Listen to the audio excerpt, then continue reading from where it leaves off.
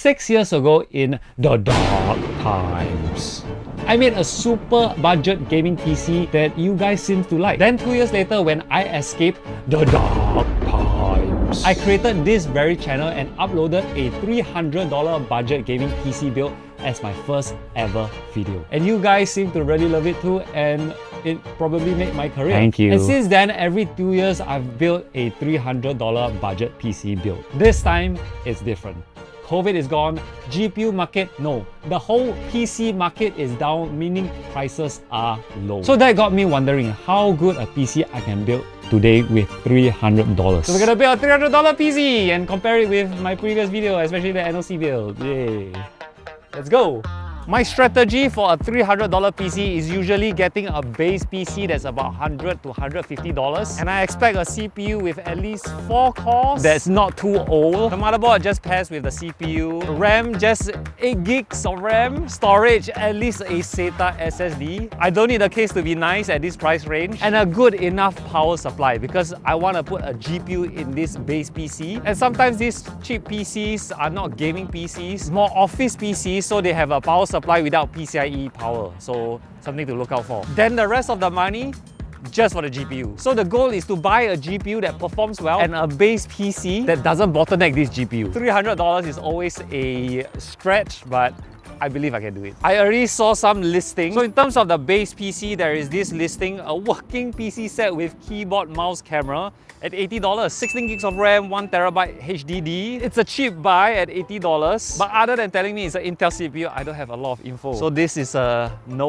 There's this DIY gaming PC, $150. Looks like there's a good CPU cooler. i5 4670 with an SSD. Front panel fans unable to fully close. Okay. And no GPU. Extra money for GPU. Not a bad listing, but let me show you what I chose. It's a little bit sus, but you want to buy this kind of PCs, that's a bit of risk. So the listing is gaming PC needs to go. $120, NVIDIA GeForce GTX 680, not bad. The gaming PC is 1 year old, and you don't know much about it, fair enough. The picture has a 550 power supply, Hexa Plus, that's good for a GPU, not bad. And the picture right here writes 6600K.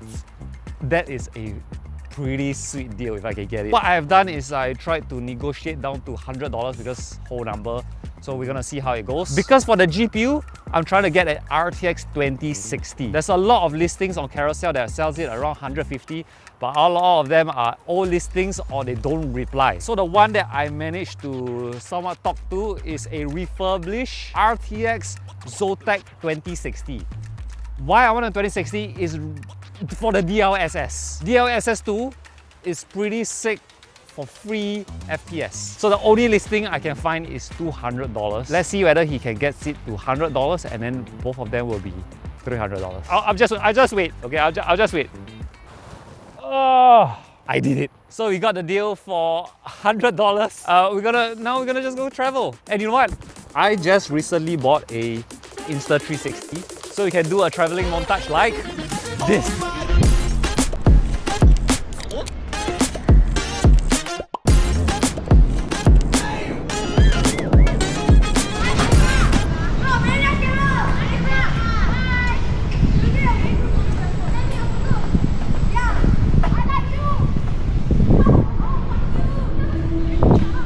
Ah yes, children. The future of our world. Anyway, the first stop was Thomson Plaza MRT to collect the RTX 2060, which is actually a gigabyte, not a Zotac, my mistake. And I also managed to get it down to $175. That's my YouTube channel. Tech channel, I build PCs. So I usually, every 2 years, I do like a $300 PC build. Okay, here's a gigabyte RTX 2060. It's refurbished, so it's clean. The fans are new, look at that. Heatsink perfect, no dust at all. Apparently he didn't even open from the back. Just got it from CDL, which is the warranty, you can see. So yeah, I think for $175 is a very good deal. I think this can last maybe 2-3 years, hopefully. Alright, the next location is La Venda, so I had to take the MRT, and when I was there, I texted the guy. Hello, I'm at La Venda. Block. I'm here. I'll come down. Leave B. Or you can come up, whichever. I can't leave it down as I have no bag. Okay, so what's your address? Lift C. flaw. Yes, I wanted you to feel my frustration. To learn that he was just a kid, so... Thank you. So what is this smack? Also don't have the case in front? Ah, okay. This one I know, but... Oh, okay. So you mentioned something about smacking the PC? Yeah, you turn it on, but if it doesn't turn on like this. Ah, okay. Alright, Ken. Not the most smoothest of deals, but I got the PC. It has a 6600K, 6080, 16 gigs of RAM, and the important part is there's actually a pretty reliable PSU, 550 watt power supply, which is just enough. Actually, not just enough, the recommended PSU for a RTX 2060. The condition of the PC is, I mean, as normal, it's a bit dusty. Came with a cover, but it didn't come with the screws, and it's chipped out. You know what? $100, can't complain. And also from the picture, as expected, missing IO shield, which, I used to be okay with it, but now I'm like, just seems incomplete, especially if I want to sell this in the future. But I have a solution. I 3D printed universal IO shields. And the reason why I got so many is because there's a minimal quantity order of $10 actually. So I got 9, which is relatively very cheap. Not relatively, it's very cheap. So I'm in additive in. And if you're thinking of making this yourself and you don't have a 3D printer, all I did was I downloaded the 3D printed file, which I will link it in the description. Upload it on Additive In website, which I will also put it in the description. The choice of material, I just went for the PLA General 100% fill and just sent my order. And when it was done, because it was nearby my place, I just went down to pick it up. Okay, I haven't touched this for a week, but you know what? We're here, and I feel like because this is a second-hand PC, I should do it at home, right? What for do it in the office when it's budget? So I'm gonna test out this PC without changing the GPU to the 2060 first, just to see how this GPU goes. But I realize you don't even have the screws for the GPU. Oh my god. So yeah, I'm just gonna test it out. Let's see if this PC runs or I need to knock on the PC. Monitors turn on. Will it boot? It boots. Overclocking failed. Why is the kid overclocking this? I'm in BIOS and everything seems cool. The CPU temperature is at 29 degrees, motherboard temperature at 27 degrees, 16 gigs of RAM, 6600K. GPU is actually running. Alright. Great. They have a passcode. Now I gotta reinstall Windows to test this freaking PC. Be right back. So it was a little bit more complicated to install Windows 11. It had Windows 10, but it had the whole BIOS, so I had to update BIOS to get the security thing, the TMP/TPM 2.0. Took 2 hours to freaking install Windows because of all the updates. And I just found out something. The GPU is not the 600 something, it's a 780 Ti. I just got a 6600K with a 7080 Ti for $100. I feel a bit bad because the kids probably didn't know, but good for the video, I guess. And the 780 Ti is 70% better than the 6080. 2060, it's another 70% improvement. Plus you get DLSS 2. So now I'm gonna do benchmarks, the superposition, because that was what I was using during NOC time and my first video. Then after that, I will change the GPU, install the IO shield, and we play some games. Yeah. Let me quickly go through how to set up a universal IO shield. First, you have to remove the motherboard. Once that's done, you can place the IO shield in the case and align the motherboard to it. Then it's just marking the openings and cutting it. I was using a wire cutter at first, but later on, I just used this nail clipper, which was way more effective. You might want to align it a few times, making sure not to cut too much. And once that's done, voila! Looks pretty good, right? Also, there was a pill on the motherboard, then it's just installing the GPU and it's all done. So a few things that I did. I tried reseating the RAM to the first priority and it didn't work, so I just went back to like the second priority slot. I actually bought an extra SSD that's 500GB. Because of this brings us over the budget, but the only reason why I'm doing this is benchmark purposes. Because I haven't talked about the SSD that comes with it, is the SanDisk SSD Plus, which is a shit SSD.